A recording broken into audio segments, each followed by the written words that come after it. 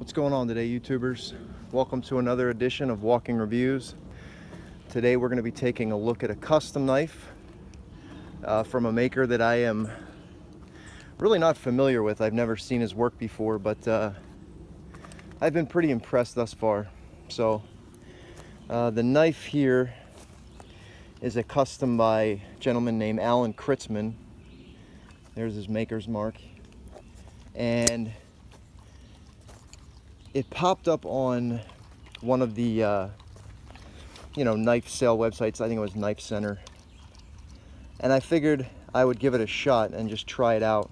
And I'm pretty impressed, specifically with the action. It's incredibly smooth for a maker that I've never heard of before, but we'll get into that in a second. Let's go ahead and jump into the specs. So we have a 3 1/4 inch blade of CPM 154. Very classic drop point. Pretty much a full flat grind except for this small portion up here. So I'd say 3/4 of the way full flat grind. Or 3/4 of the way flat grind, rather, not full flat grind. It's definitely, you can tell that this is like a handmade blade by looking at it. Between the hand rub satin finish and the way that the edge comes to that, you can see this polished portion just above that bevel. You can tell that it's been done by hand with fine grit sandpaper. It's got an extremely sharp edge on it. I buy a lot of custom knives, and that's one thing that makers can neglect from time to time, is putting a really good edge on their knife. Sorry, I've got bugs flying all in and out of my face. So it always makes me happy when I see that the maker obviously intended for the knife to be used and not just as like a collector's piece or a trade piece or something like that. He didn't make it just for the looks or for the the status symbol or whatever. Incredibly sharp edge, and then obviously incredibly useful blade shape for use. The drop point design gives you belly, gives you enough straight edge. It does everything. Good piercing. So one second, hold on, I got the bug.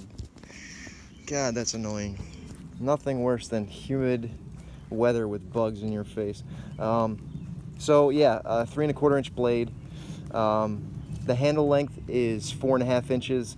Obviously titanium, not the most flashy finish, although he did take the time to anodize all of the hardware. I mean, not the most even anodization. You can see it's different colors in there. I don't know if that's meant to mimic like a Mokutai or Timascus, or if it's just not quite an even anodization, but I like the look of it. Definitely needed a little bit of color in such a plain knife. Almost looks like like a Kaiser with the same like bead blasted and then satin finished blade. This is very heavily bead blasted, so that it actually gives texture to the titanium. It's not smooth. You can feel the little divots and pockets in the titanium from the bead blasting. So that gives you a little bit of tactility. The pocket clip is pretty straightforward. It's not super deep carry. It's perfect for in and out of the pocket, but there's definitely nothing flashy about that pocket clip. And really about the whole knife, there's nothing that you would say is really flashy. Even the back spacer is the same bead blasted titanium as the handles, which it's nice, it matches. Ergonomically, extremely comfortable. It's as plain Jane as it gets. It swells slightly down here towards the butt of the handle, and you've got the little finger groove to lock you in there. No jimping up top, but again, with the way that the handle swells, you really don't need it. So if I had to use a single word to describe the knife, it would probably be utilitarian. Extremely utilitarian design.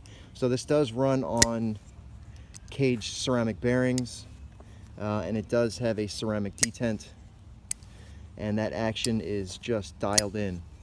Really impressive for a newer maker. There's a tiny bit, over the few weeks that I've been using it, there's a tiny bit of lock stick developing, but that would be easy enough to take care of with a pencil or a Sharpie, so I'm not too worried about it.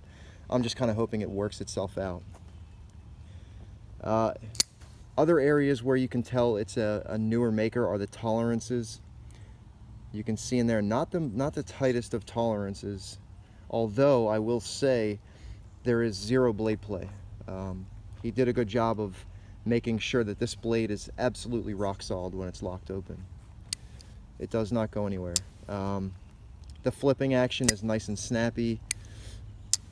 You've seen obviously the smooth closing action. Not the thickest stop pin, but I don't think necessary for the type of knife that this is. As far as weight goes, it's pretty nice on the weight as well. It's under 4 ounces, I think like 3.8 ounces for a 7 3/4 inch knife overall. That's not too bad at all. I'd say the most attractive part of this knife, aside from this really snappy action, is the fact that it's a handmade custom knife that I got for $350 brand new. So there are new makers that do what Alan here did, which is, you know, hone their craft and then sell what they make at a price that I guess addresses the fact that they're not a master craftsman yet. So you're not paying those outrageous prices that you would for a secondary market like Southern Knife or Rexford or something like that. You know, 350 bucks by no means is that cheap or inexpensive, but it's for a fully handmade custom knife with relatively top-of-the-line materials and excellent action. I've paid way more for way less from a knife, so I'm definitely happy with the purchase. I think it's easily up there, above in my mind what you would get out of a Sebenza, so I can definitely justify the price for me. But you know, that's obviously a personal choice. You know, whether you have the the resources to spend that kind of money on a knife, period. But if you do, you know, I think it's kind of it would behoove you to get a custom knife that you know has been absolutely looked at and gone over by the maker himself to be sure that it's up to his standard. So yeah, for 350 bucks, I would buy this all day for 350 bucks. I know they had a couple of more on Knife Center. I don't know if they've sold. Like I said, I bought this like, I guess about a month ago, and I've been using it pretty regularly since then. You can hear the lock stick. But I'm hoping that that works itself out rather than me having to use like pencil or like I said, Sharpie. But we'll see. We'll see. I guess I could always do like an update video on this knife in the future. I mean, it was smooth right from the beginning, so it's not like that has really changed much. Really, the only change that I've seen is I've had to tighten the pivot a couple of times as it started to loosen up just a bit. I still need to lock tight the pivot. You can see it's starting to drift just a little bit to the show side just from me doing this video. So that's really because of the action's pretty snappy, and I think that jar causes or that jarring causes the pivot to loosen a little bit. So I think it's time this knife got the Loctite treatment. But yeah, I mean, that's pretty much it for the knife. Like I said, it's very plain. Obviously, it does have a little bit of color with the anodized hardware, and you could probably you could probably compare this to a lot of other knives and find similarities just because of how simple the design is. But I think it's executed well.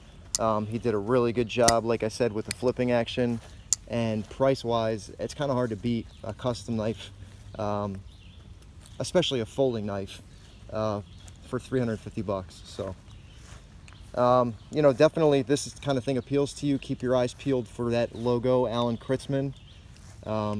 Yeah. All right, guys, that's going to be it for this video. Be sure to enter my custom knife giveaway for an Anton Knives custom. It's now starting to rain harder, so that's definitely time for me to wrap it up.